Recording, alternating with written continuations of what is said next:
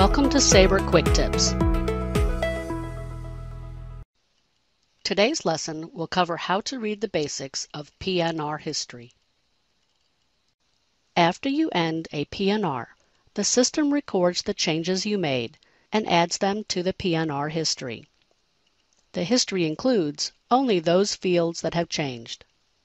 To read the basics of PNR history, first, type display H.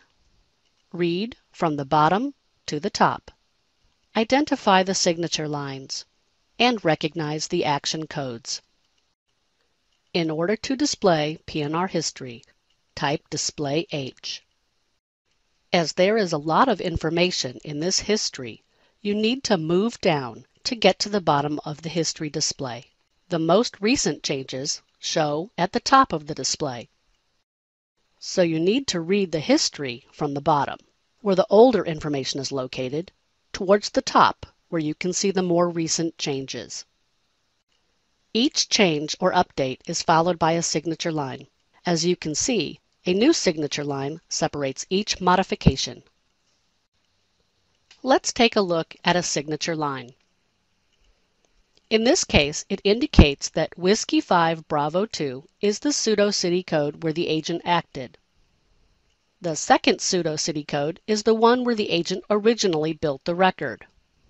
A05 is the agent sign of the agent who made the changes. The PNR was ended after the change at 12:49 Central Standard Time on the 21st of August, 2012.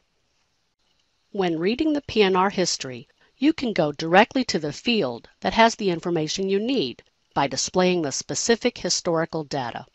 These are the most commonly used. Display HIA will show the history of the air itinerary. In every history display, you will find an action code that identifies the actions that occurred. The letter A indicates that something has been added. The letter X indicates that something has been canceled. When reading a specific history section, the last update goes on the bottom. In this example, a segment has been canceled for the 20th of September in the first place, and later a segment has been added for the 22nd of September. These are some of the most commonly seen action codes. In this example, a credit card has been deleted, so you see the action code X5F, and a credit card has been added, so you also see the code A5F. You can check if the airline has sent messages to your reservation by displaying the history. If you type display H4 and see that the signature line shows PLT, it means that the message is coming directly from the airline. There is not a standard format to send these messages. Each airline sends the information in the way they consider it best. Here you can see some examples.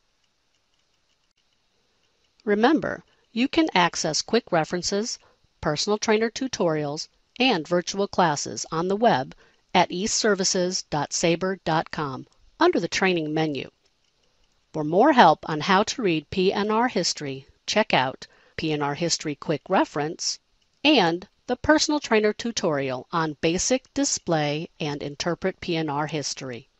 This concludes the lesson on how to read the basics of PNR history by Sabre Quick Tip.